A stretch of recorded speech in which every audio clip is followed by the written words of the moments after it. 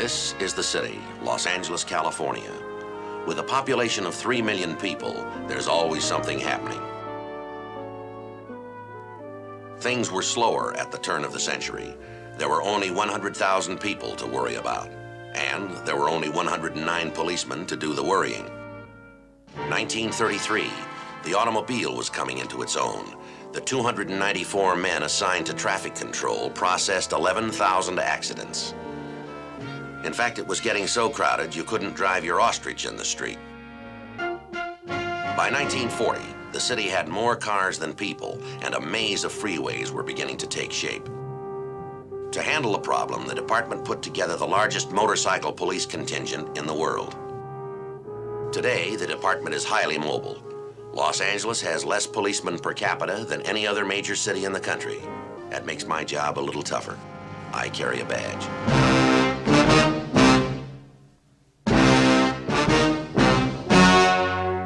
The story you are about to see is true. The names have been changed to protect the innocent.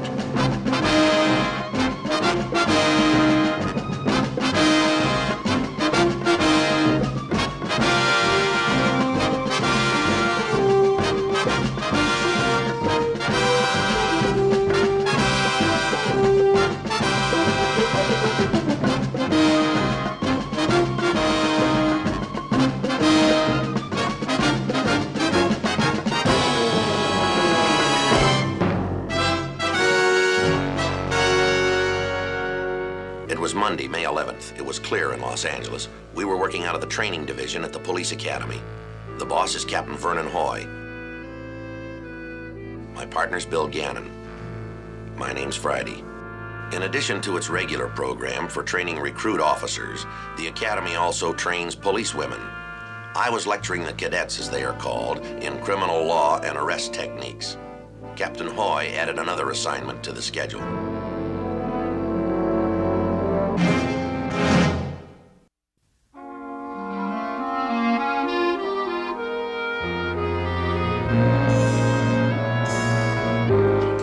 Workload today, Friday. Well, I got a class in 5 minutes on preliminary investigation. This afternoon? Some office work, grading a few exam papers. Got a lady author coming in. Writer for one of the New York magazines. She gonna do a piece on us, is she? On the cadets. Careers for the modern woman or something like that. It was set up through public affairs. Well, then why doesn't Dan Cook walk her around? Anybody know our facilities better than we do? No, sir. Besides, I get the idea she's a nitpicker. Yeah? Her name's Lee. Dorothy Lee? That's right. You read women's magazines, Gannon? Yes, sir. Well, sometimes. The wife gets them all. I've read some of the things this Lee woman's written. Well, what about them? I don't know, Skipper. Makes pretty good reading, I guess, except for the person she's writing about. How much do we show her, Captain? Whatever she wants to see. We don't have anything to hide. We won't when she's finished. What's the matter, Friday? Can't you handle it? Oh, yes, sir. Don't worry about that. I won't. You know, she might turn out to be young and pretty. Well, now, what difference will that make? A word to the wise, Joe. Watch your step. Oh, come on. I'm just the guide. She's writing about careers for women. There's the danger. Huh? Joe, one of these days, you're going to make a career for some woman.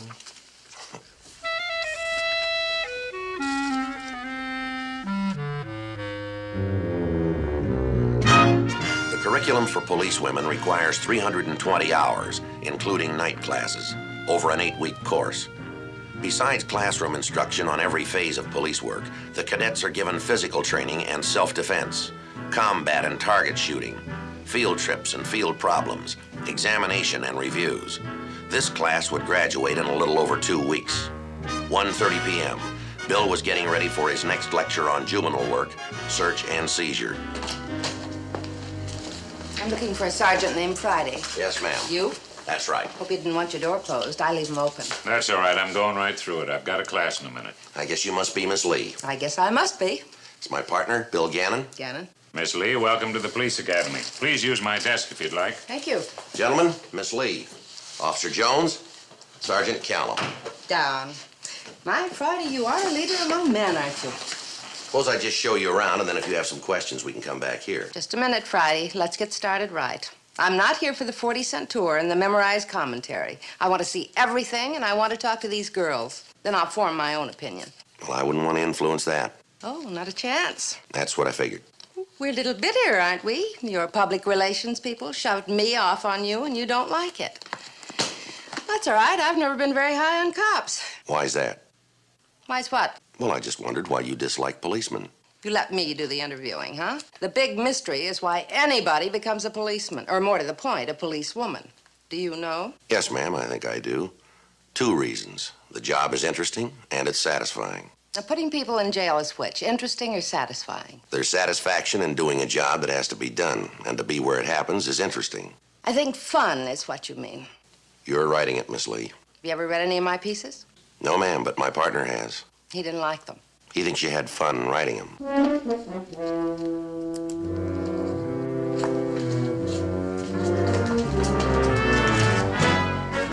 On Dorothy Lee's request, we dispensed with the usual guided tour of the police academy. 1:45 p.m. We joined the cadets in the classroom. All right, now we come to the subject of the cursory search or frisk. By definition, it's a pat from the outside, but not reaching into the clothing. The purpose is to determine if the subject is armed. You also open the purse if it's a female, or even if it isn't, to see if it contains a weapon. Now, a detailed search is made only A, subsequent to a physical arrest, B, with a search warrant, or C, with the subject's permission. I call your attention to this drawing. What is not a search? A frisk is not a search, and things visible do not constitute a search. Yes? Winters, sir, can you tell me the circumstances when a subject gives permission to be searched? Yes, when she's clean. It's more likely to happen when it's a room rather than a person. In that case, search only the area contingent to the search. Don't pry any deeper than your authorization, but don't close your eyes to anything obvious. Thank you, sir. Yes? Anderson, sir. I don't quite follow that last part, Officer Gannon. Could you give us an illustration? All right. Let's say you have a warrant to search a room for a stolen piano. Now, if you open a drawer and find a pound of heroin, it would be illegal to seize it. The reason being that you didn't really expect to find the piano in that drawer. But suppose I found the heroin hidden in the piano. Then you'd seize it and have every right to expect a good grade in this class. Thank you, Officer Gannon. Any more questions? Lee, sir. My question's a little off the point, Officer Gannon, but if you don't mind. Not at all. In the case of a policeman arresting a female, do you recommend a frisk or a detailed search of the suspect? Neither, Miss Lee. The procedure is to take the suspect in and then search the back seat of your unit. They know they'll be searched by a policewoman, so they often unload drugs or a weapon down behind the seat. I hope that answers your question. Well, yes, but the way you tell it, it doesn't sound like much fun. Can I see outside? Sure. All right, now do you all understand everything so far about what constitutes a search and what does not? That second girl who asked the question, the little dark-haired one, you know the one I mean? Joyce Anderson. I'd like to use her. She'll give me a point of view. The Los Angeles Police Academy as seen through the eyes of a typical recruit. You'll agree she's typical. Yes, ma'am. I thought you'd say that all the time, knowing very well she's prettier, smarter, and has twice the personality of anyone in that room. Oh, I don't blame you for wanting to show your best, Friday, but don't try to con me. You picked her, Miss Lee. Because she'll photograph. I'll have somebody follow us around with a camera. Well, it's too late today. Can you set it up for tomorrow, or do I have to go through your PR man? No, ma'am, that won't be necessary. Come around any time. We'll take care of you. I could read that 2 ways. Would you like to meet Anderson now? Fine. Anderson, see you a minute. Yes, sir? Anderson, this is Miss Lee. Hello. Miss Lee is a writer. She's doing a magazine piece on policewomen cadets. Sergeant, may I, please? Your name's Joyce, isn't it? Yes, ma'am. How old are you, Joyce? 23. Why do you want to be a policewoman? Well, so I won't be a secretary. I don't mean there's anything wrong with being a secretary. It's a good career for a woman. But police work is, well, it's a challenge, and it's a lot more interesting. Besides, there are promotional opportunities with a good salary range. You two must have read the same brochure. Would you like to talk with Anderson alone? Never mind. We'll get into it in depth as we go along. You don't object to being written about, do you? I guess not, but what's it all about? You're my typical policewoman, Joyce. I'm going to follow you around for a day. See what you do, pick your brain, have a lot of pictures taken. Then I'll write it up for a national magazine. You don't seem very excited. Well, it's just, I don't know, why me? Why not you? I think one of the other girls would be more typical. Carol Winters, for instance. She's a much better student.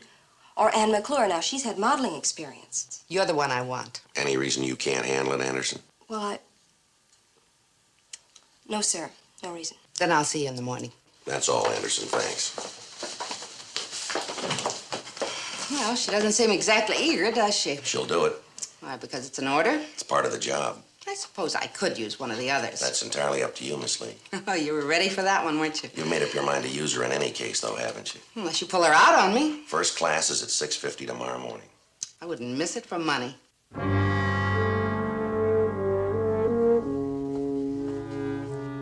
The policewoman training program is under the direct supervision of Sergeant Speck. Besides instructing in the classroom, Connie Speck serves as counselor for the cadets. Hi, Joe. Connie, I'm afraid I might have put one of your girls in a bind. Joyce Anderson? Yeah, she's just been picked as a typical cadet. By Dorothy Lee? Heard she was here. Was that her out there? Yeah. You ever read anything she's written? Sure. She going to do a job on us? More ways than one, it looks like. What's worrying you, Joe? Anderson? That's right. Any reason she shouldn't do it? Well, that's what I wanted to ask you, Connie. I can tell you this much. Anderson started out at the top of the class and stayed there until about a week ago. Now she seems to have trouble concentrating. Yeah. Yesterday she looked like she'd been crying, stayed behind after the other girls left. To talk it over with you? I think she wanted to, Joe, but when I asked her if she was all right, she backed off. She give you any idea? Just that it was a personal problem. When I told her it seemed to be affecting her work, she said maybe it didn't matter. Well, why not? Said she probably wouldn't be around for the final exam. Then she ran out of the room. Have you talked to her since? No, I thought it would all come out at the next progress interview. Her next interview is tomorrow morning. With Lee? With Lee. I'll hold a good thought.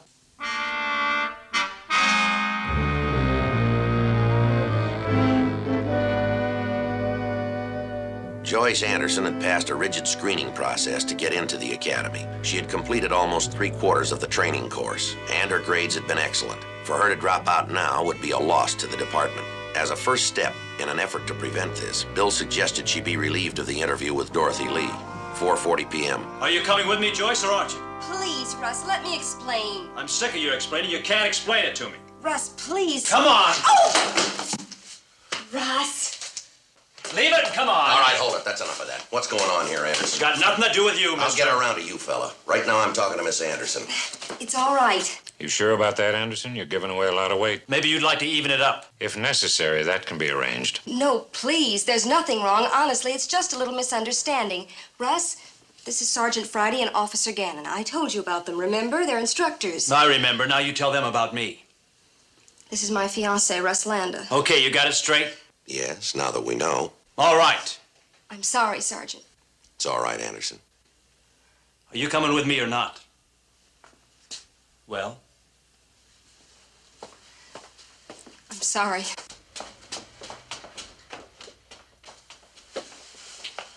I can tell you something. About Anderson's personal problem. That's it.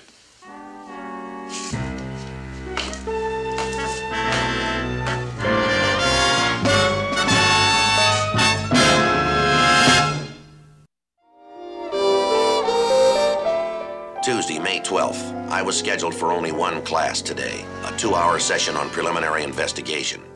Before leaving the office, I phoned Connie Speck and arranged for her to pick another cadet for Dorothy Lee to interview. 6:35 a.m. Good morning, Sergeant Friday. Good morning, Anderson. Something I can do for you? Well, I thought Miss Lee would be here. No, that's not true. I saw her in the coffee shop. I wanted to explain about yesterday in the corridor. Well, that isn't necessary, and you don't have to do the interview if you'd rather not. I'll do it, Sergeant. I don't really mind. You want to sit down for a minute? No, thank you. Tell me, when are you getting married? It's supposed to be the day after graduation. I mean, that's the date, whether I graduate or not. Do you want to quit the academy, Anderson? No, sir. I want to become a policewoman. Well, I'm glad to hear that. A lot of time and money has been spent on your training so far. You know that. Yes, sir, I know. Well, and what's the problem? Your friend doesn't like the idea of you working? That's what he says, part of the time. Then he'll turn around and admit if I don't keep working for a year or two, we won't be able to buy a house. What's he do for a living? Construction work. Russ makes very good money, but of course it's seasonal. We'll need my salary if we're ever going to save up a down payment. Then it's being a policewoman that he objects to, is that it? Yes, sir. Why? Says he'll wear the pants in the family. Why don't you both talk it over with Sergeant Speck? Maybe she can give you some answers. I thought about it, but Russ wouldn't accept them. Why not? Sergeant Speck's a policewoman. Dorothy Lee sketched out a rough plan for her magazine story. It was her intention to record with detailed notes and pictures a full day in the life of policewoman Joyce Anderson. 6:45 a.m. One thing you had to say about Dorothy Lee, she was a hard worker. She began and ended each day at the police academy with the cadets. There was no doubt she was doing an in-depth magazine article. 6:50 a.m. The day began with my lecture on the functions of a desk officer. This is one of the most important subjects in the curriculum for cadets because male desk officers have been almost entirely replaced by police women. The cadets were advised to review their notes and be ready to answer 6 questions on their final exam. Every class period in the training school is 50 minutes long. Even when a 2-hour lecture is scheduled, there's a 10-minute coffee break at the end of every hour. From 9 until 9:50 a.m., Joyce Anderson received shooting orientation and shot the required number of rounds on the range. 11:40 a.m., a training film in first aid was run, and the class instructed in the general techniques to be used in cases of accident, illness, and emergency childbirth. How to stop bleeding, administer artificial respiration, how to treat shock and poison cases. This course qualified the students for the Red Cross First Aid Certificate. 1:20 p.m., Officer Eubanks gave a demonstration of the proper methods to follow in stopping a vehicle containing misdemeanor or felony suspects. This was followed by actual participation by the cadets of the techniques of removal and search of the occupants and the vehicle. Usually scheduled for the final period of the day is the class in physical training and self-defense. The girls engage in calisthenics, running, and competitive group games. 2 physical fitness qualifications tests are given during the course. 3:25 p.m. Well, there's one point I'll give on Friday. That's a tough course. I'm beat. Yeah, so are the girls, I guess. And it's all wasted effort. Oh, Well, for Joyce, anyway, she's not going to make it to graduation. is that right? Well, I don't have a signed confession, but I know she's got a fellow who doesn't want a cop in the family. So, you're going to lose Friday. What's that do to your story? Gives me a big finish. Cop turns in badge for love. I wouldn't write that till it happens. Oh, it'll happen. Joyce is no fool. Is that what career women are? I think I've been here too long. I'm beginning to like you, Friday. But you're wrong. I've got a perfectly good husband. We've got a lot of married police women. You won't get Anderson. She tell you that, did she? No, but she asked for my advice. And you gave it to her. Now, what else could I do? Are you asking for my advice, Miss Lee? No, thanks, Sergeant. Not today.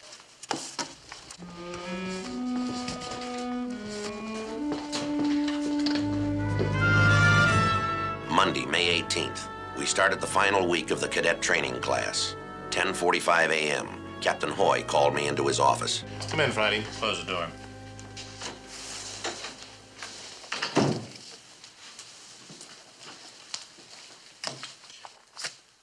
Connie Speck tells me we've got a dropout. Yes, sir. Joyce Anderson. Is it definite? Gonna clean her locker out tonight. Now, what's this all about? She's got a boyfriend. Well, so do most young women, or a husband. That's no reason. This one doesn't like policemen. Well, he didn't decide that in the last 7 weeks, did he?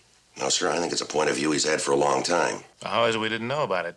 Did you check Anderson's personal history for him? Yes, sir. Just says she's engaged to this Landa. Her background investigator didn't pick up on it? Nothing in his report. Don't you think you ought to have a talk with him? Yes, sir, if you think it'll do any good. I'll tell you what I think, Friday. We've got a recruit here due to graduate in 1 week. Now, that's a pretty big investment. If there's any way we can hang on to her, we got to know what it is. That's what I think. I'll check it out, Captain. Do that. Now, what about this boyfriend? You ever meet him? We passed the time of day once out in the corridor. Do any good to talk to him? No, sir, I doubt it. Why? I don't think he listens.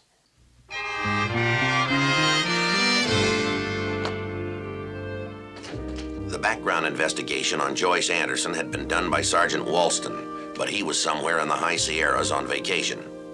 11 a.m., I phoned Connie Speck and asked her to send Joyce Anderson to my office on her next break.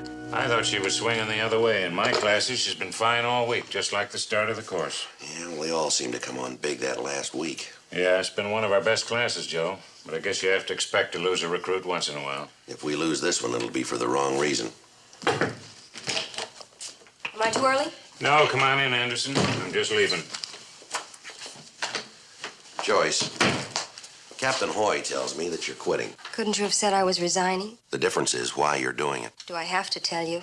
My guy really laid it on the line last night. Is that right? I can be a wife or a policewoman. Not both. He give you any reason? There was no discussion, just him or the job, and no in between. Well, he may cool off before graduation. He's going to meet me in the coffee shop for lunch. You mean you have to give him the answer right now? I leave with him or he goes alone. He's a nice guy, honestly, most of the time, and even if he wasn't, Yeah. I'm hung up on him. All right, Anderson, get the A2 form from Sergeant Speck, fill out 3 copies, sign them, and come back here. Right now, Sergeant? Right now. Can I run over to the coffee shop first just to tell Russ I'll be a little late? I'll send somebody over. Thank you. Let's get the paperwork cleaned up. Yes, sir.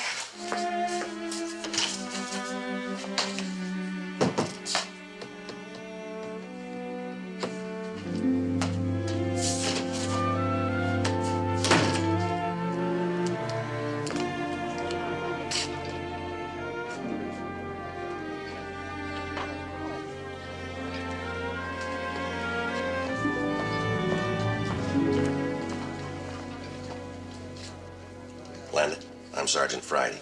Yeah, I remember. Where's Joyce? She'll be along. How about some more coffee? No, thanks. You mind if I sit down for a minute? Don't make it any longer. I won't be here. You're in a hurry, huh?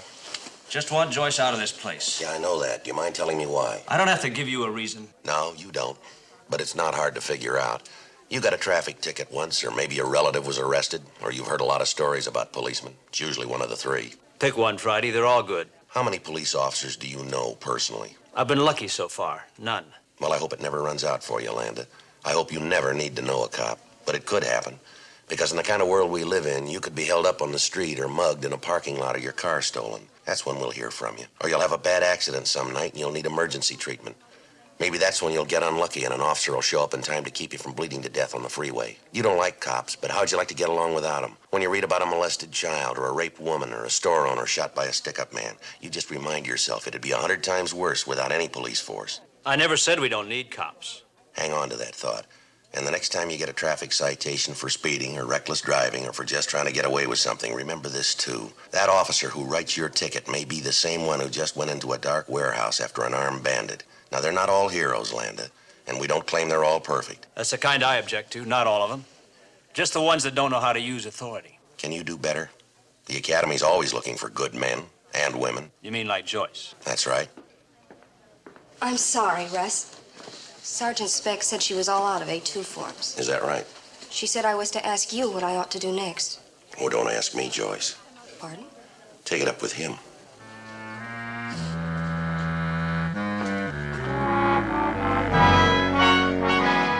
At the conclusion of the 8-week training course and in preparation for the final ceremony, the class watched a graduation rehearsal. Friday, May 29th, the cadets marched into the gym to receive their diplomas from Chief Thomas Redden. The special award for the most outstanding cadet went to policewoman Joyce Anderson.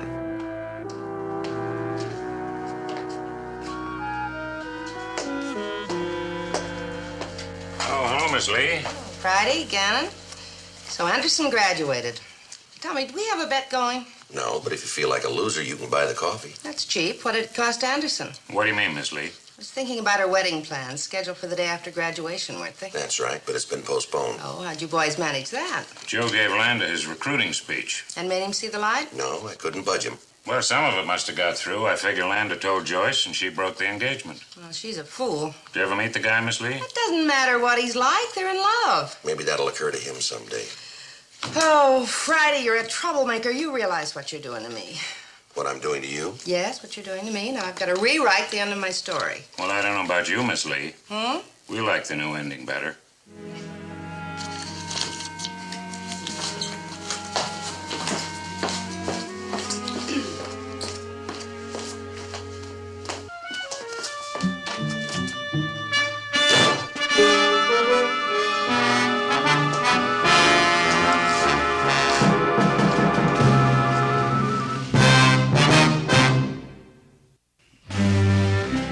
The Los Angeles Police Department has employed policewomen since the turn of the century. Salary for policewomen is on a par with their male counterparts. There are 143 policewomen in the Los Angeles Police Service. 46 of these hold the rank of sergeant. They have replaced most of the desk sergeants in the detective divisions, thereby freeing their male counterparts for the more hazardous field investigations.